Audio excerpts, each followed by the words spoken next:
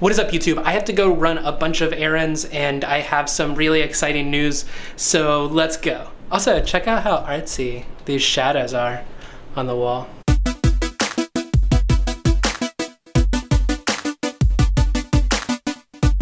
Alright, so I'm sorry that the audio quality on this is going to be really bad because the dishwasher is running and it's like literally right there. But today is going to be the coldest day in North Carolina of the year, the first day below freezing.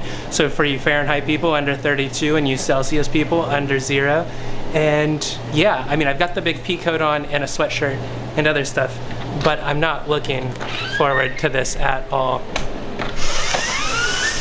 Yeah, it's really cold and I turned into a ghost. Ugh. You can see my breath.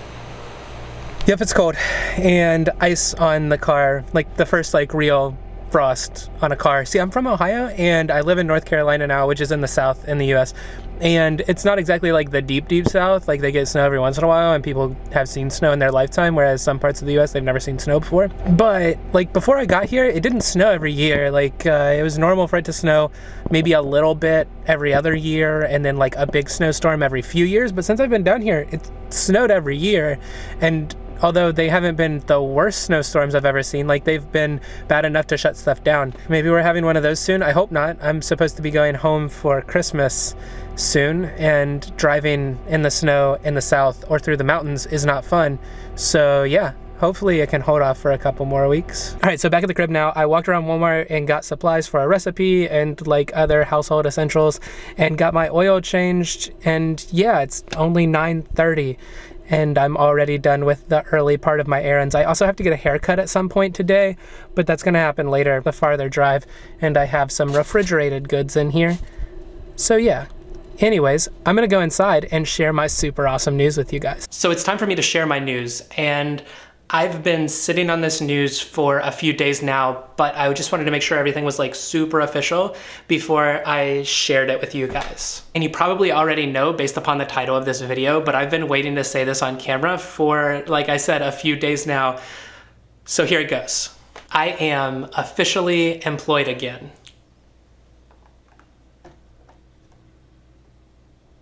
And I have to say, I am so very excited about this opportunity. It is in development, and it's also on the business side of things too. So it's kind of this hybrid role that I'm like super stoked about, because if you guys don't know, and I've mentioned it in a couple videos, I am really into the idea of starting my own startup and my own company and building something. And this opportunity, this role is going to give me experience in both the development of apps and also the development of a business, which is just amazing. The company that I'll be working for is a larger company. It's not as small as the last place I worked for, which was around 60-ish people.